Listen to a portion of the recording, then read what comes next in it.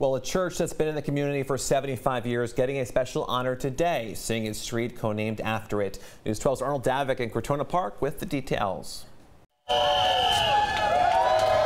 Cheers as the new sign along Hoe Avenue is unveiled. The road officially co-named Union Grove Missionary Baptist Church Way. But today, to be able to name this after the church is a true honor and a reflection of the hard work that my dad and my grandfather labored here in the Bronx. The pastor's grandfather starting Union Grove Missionary Baptist Church in 1946. Council member Rafael Salamanca Jr.